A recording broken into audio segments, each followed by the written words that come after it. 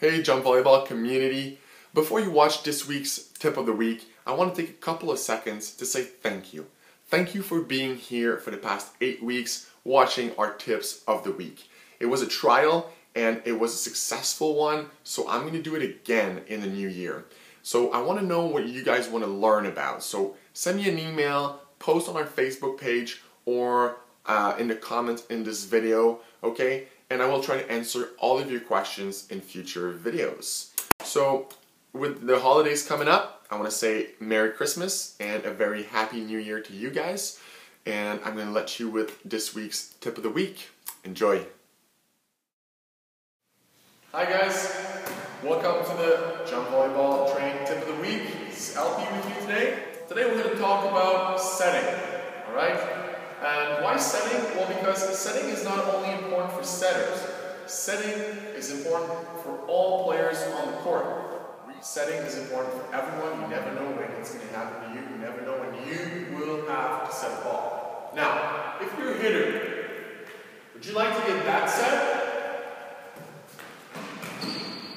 Or would you like to get that set here?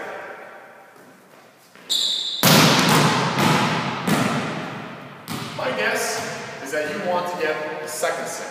You want to have a nice high ball off the net with enough time for you to get under, get your best jump, and get a good swing on the ball. This is the same for every hitter. They want a nice high ball so you can get the best swing. So make sure that you give your teammate the set that you would want to get. So that nice and high set. In order to do that, you're going to want to make sure that you use your legs. So when you get under the ball, make sure that you bend your knees so that you're ready to jump up and put all your momentum into sending that ball nice and high. Also make sure that you're going to keep your hands closer to your forehead when you're about to set the ball. Why? Well, this will give you more leverage.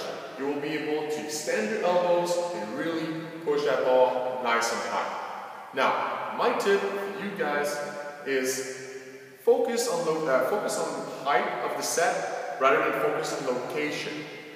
A high set with a wrong location is better than a low set in the right location for you right now, okay? You're going to have time to practice and make your way from the high set in the wrong location to the high set in the right location, alright? So work on that this year, and by the end of the season, your set's going to get much better. So this was it for the Jump Volleyball Training Tip of the Week. Thanks for being there, guys, and thanks for watching. I'll catch you later.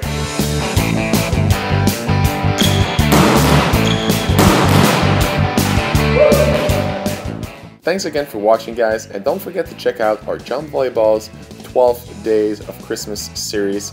We will share with you some cool content every day until Christmas. Happy holidays!